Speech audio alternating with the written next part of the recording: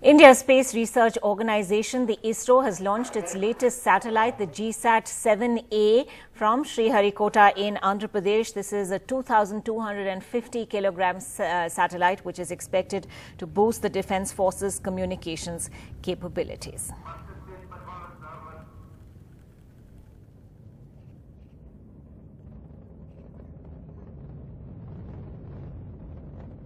There has been a successful lift of the geosynchronous satellite launch vehicle Mark II from Sriharikota. It is on its way into space to launch the GSAT-7A satellite, a very special satellite which is dedicated for the Indian Air Force.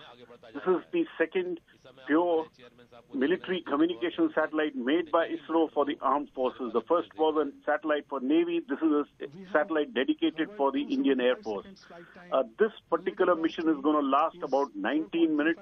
So we will see close to about 4:30 whether the mission is successful or not. But the liftoff at 10 minutes past 4 from Sriharikota of this vehicle, which is the 13th flight of the geosynchronous satellite launch vehicle Mark II, was successful, and it is on its way into space carrying India's 2,250 kilogram communication satellite, a very special military communication satellite dedicated for the Indian Air Force.